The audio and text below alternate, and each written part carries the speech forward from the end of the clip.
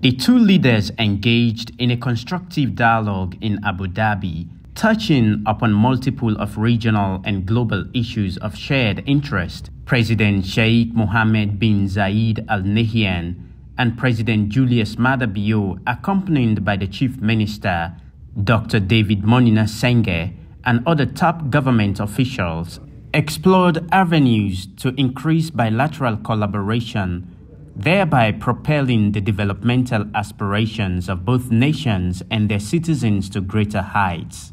President Sheikh Mohammed bin Zayed Al Nahyan reaffirmed the UAE's firm commitment to reinforcing relations with nations across the African continent, emphasizing a strategic direction aimed at nurturing sustainable growth, prosperity, and stability.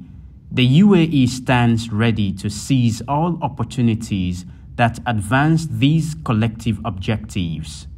This visionary approach underscores the UAE's role as a productive partner in fostering progress and prosperity on the global stage.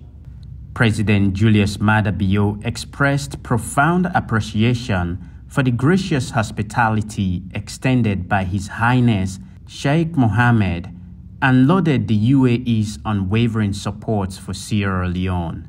He conveyed his earnest desire to further elevate the bilateral relations between the UAE and Sierra Leone across various sectors, reflecting a shared commitment to mutual growth and prosperity. As the discussions unfolded, both leaders delved into strategies for expanded cooperation, particularly in economic trade and investment. Their shared vision encompasses forging enduring partnerships that not only stimulate economic development but also fosters innovation, entrepreneurship, and sustainable progress.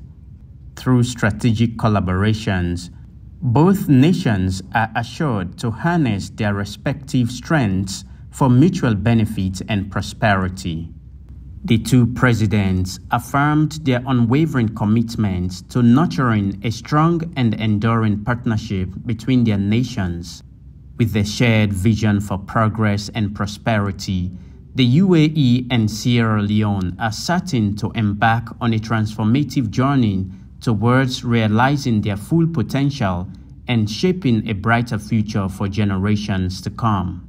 Salifu Charna Kamar, AWAVE News.